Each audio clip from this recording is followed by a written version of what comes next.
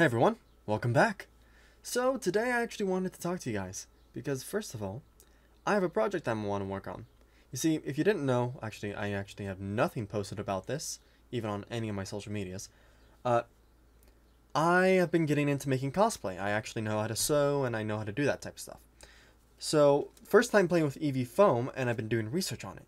So what I'm planning to do is, if you've ever watched Invasion's Skyrise or Highrise, I think it's the latter. They wear all these masks.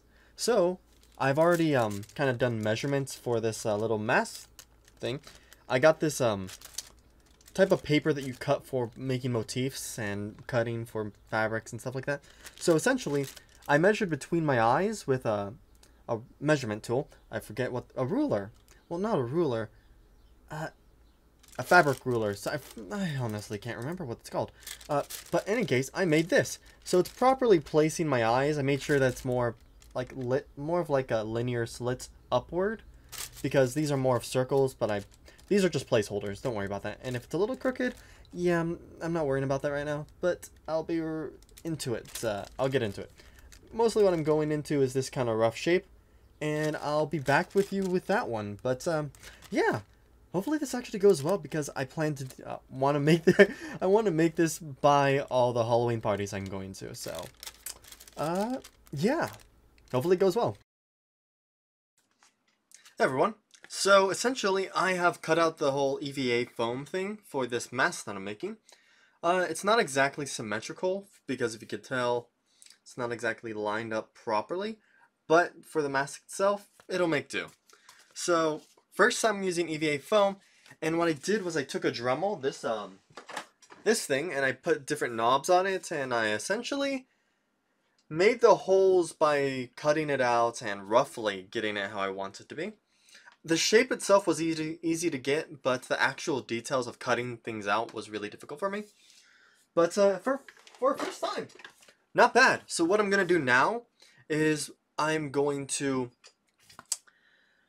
heat treat it, bend it so that it stays in place as like as a mask, and then I think then I'm going to begin coating it with a good coat of paint, and then another layer and another layer and layer it on top over and over again. Should be pretty good, honestly. It's coming out not bad. I think when I actually put it on, this, even though it won't look perfect, I admit that. But for the first time for EVA foam, not the worst thing I could have made, although it is simple. But I'll check in with you, and yeah. By the way, this is my lazy outfit that I'm wearing right now. Giant baggy t-shirt, pajamas, no contacts, so yeah. I'll catch you later.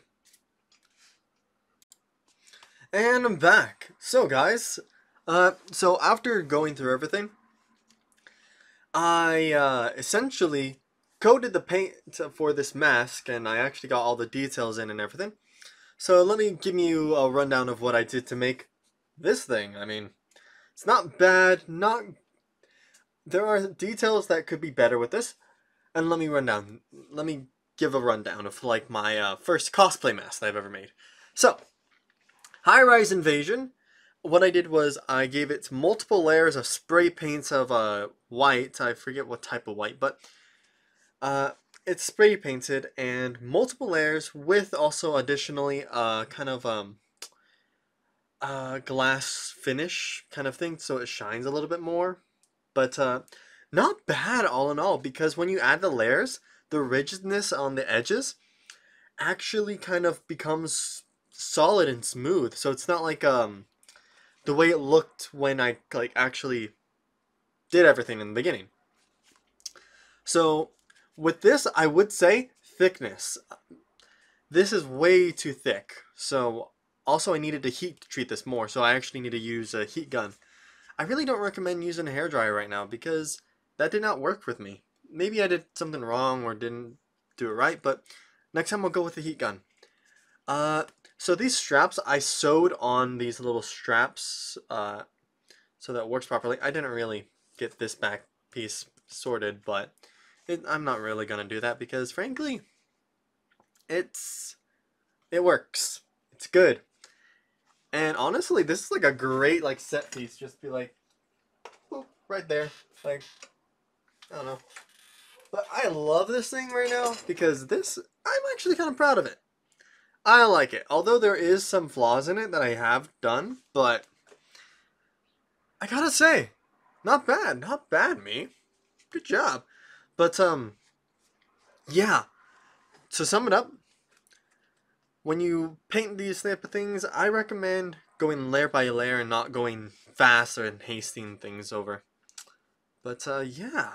A lot of the stuff that I got from this was, from a hardware store and Joann's Fabric, so this is what you can do with EVA foam. I mean, piece by piece of where you can go, like, even though I didn't go in detail with this thing, I'm not really complaining. I like it.